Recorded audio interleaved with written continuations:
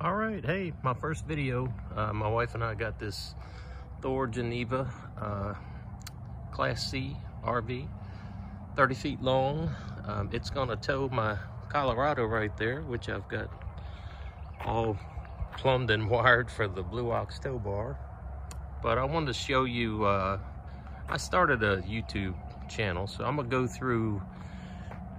do short videos, nothing too long, but here's a quick pass. Let me just show you this and then I'll come back and pick things one at a time. I'm trying to return the favor. A bunch of you guys did a lot of videos for me that were very helpful. There's my Century posted at the door.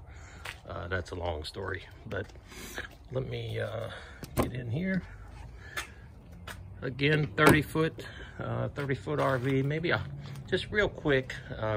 That's a little storage component. I'll come back and show you the big storage in the back. That was a big selling feature for us. It opens up. There's an outdoor kitchen in there.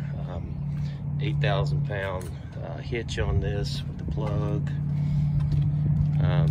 Got electrical here at my house. There's the water and gas. Propane is right, that small one up there. This is access to the big rear storage. It's got one slide out. There's the backup camera up there.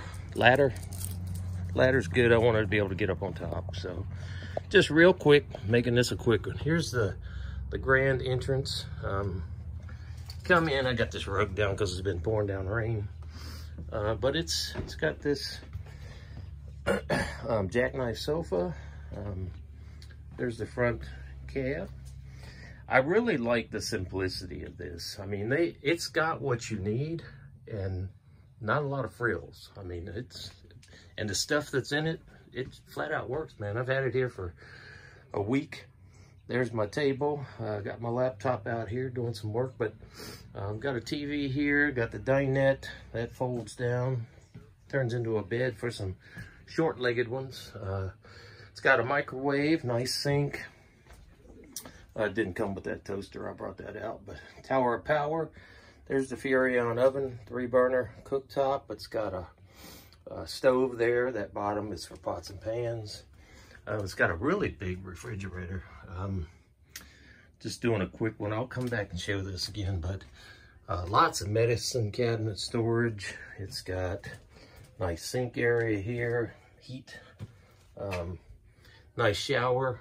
You know, it's a little tight, but what do you expect? It's an RV, right? So, and then the bedroom back here. It's got a queen, lots of storage. I like it. You got a place to put all your clothes back here.